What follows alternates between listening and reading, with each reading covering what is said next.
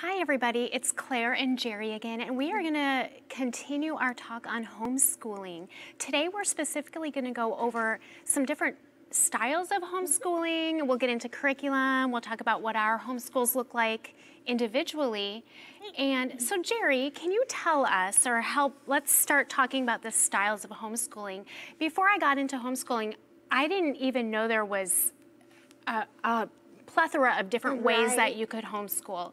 So can you talk to us about some of the differences in some of the styles, please? Right. So on one side, you're going to have like your unschoolers. And if you haven't heard of that term before, you know, it's more child-led learning. There's not a whole lot of structure. So this might, you know, work for families that are more free-flowing and maybe smaller kids. Right. And especially if your kids have a hunger to learn, this could really work for you. Right. And then on the opposite end, you're going to have something that looks more like the public school, like sitting down, like a lot of structure. Worksheets. Workbooks, lots of stuff like that. And just kind of more time-oriented. It may take longer than some.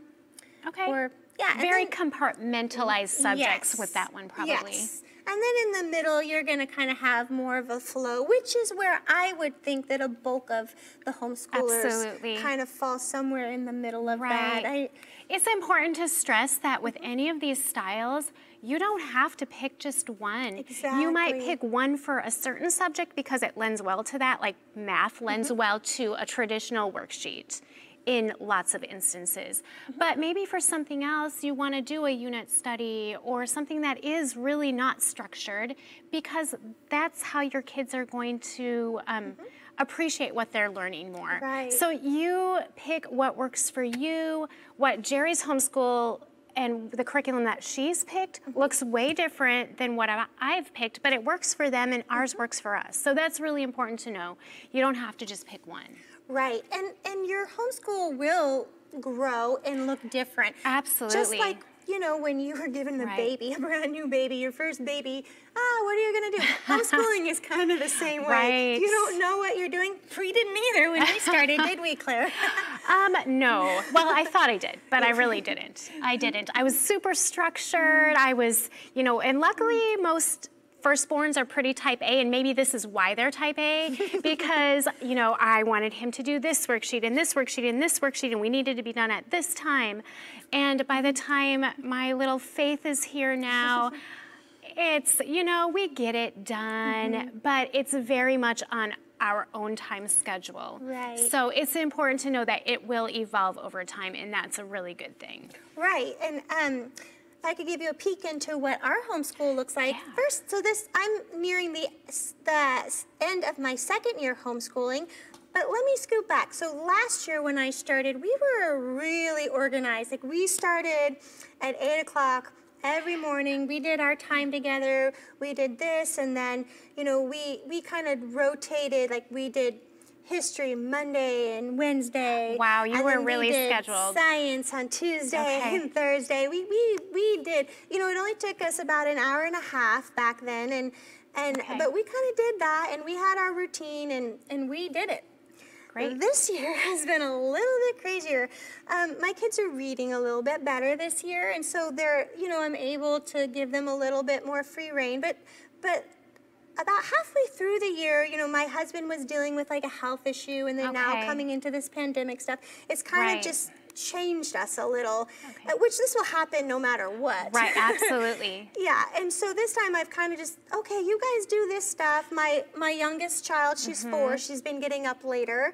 And so that's kind of changed stuff. So I'm like, you boys, you just kind of do this, what you can do, rotate through what you can do, then come find me, and we'll do all our stuff together. And so I still do the bulk of the reading for them, like as their literature, because it's significantly higher than their grade level. So they can't quite read at that level yet, although one of them is starting to, and I'm giving him the book, here, you read it. And as they grow in their reading and in their age and maturity, you'll be able to pass more on to them as well. So it's always changing. Right. Always changing. They're always growing in their independence level. And ultimately, that's what we want, because if we, with a sixth grader, have to sit down and do every single thing, you're not getting anything else in your life done. And those other things are important too. So that is a really good point. I know my homeschool every year looks different because, again, they're becoming more independent. This year, what it looks like, I have a second grader, a sixth grader, an eighth grader, and then a sophomore in high school. So I have kind of the whole gamut. My second grader requires much more help. But again, her curriculum and what she needs to go through, we can get it done within about an hour. Maybe we'll take an hour and a half if we do a couple extra reading books. And that's not to say that she's only learning for an hour to an hour and a half a day. Every single thing we do with our kids, just running our household, making dinner, taking care of the dog, whatever that is, they're learning lots and lots. So don't discount out of the book learning. Absolutely don't discount that. But then my sixth grader and my eighth grader, they are very independent. They need a little bit of help sometimes with math concepts or whatever.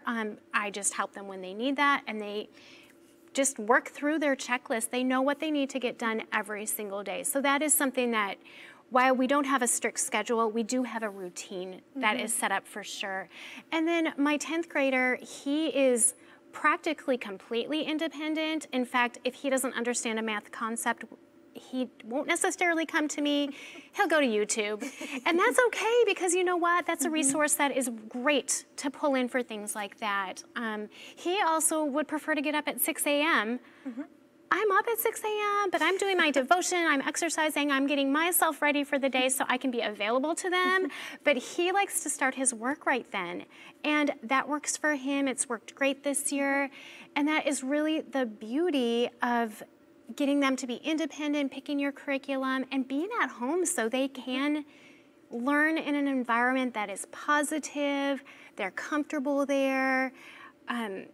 I can't say what it's done for our family as a whole. You can concentrate on teaching them the values that you want. So that's probably off subject just a little bit, but that's so important for us. So hopefully this has given you a little bit of a glimpse into the styles of homeschooling, how you might pick your curriculum, and also just to emphasize, no two homeschools look alike. So do not let that deter you. Again, thanks for joining us today. And if you have any questions, please feel free to send an email to jerry@newhc.org. And that was Jerry, Jerrie,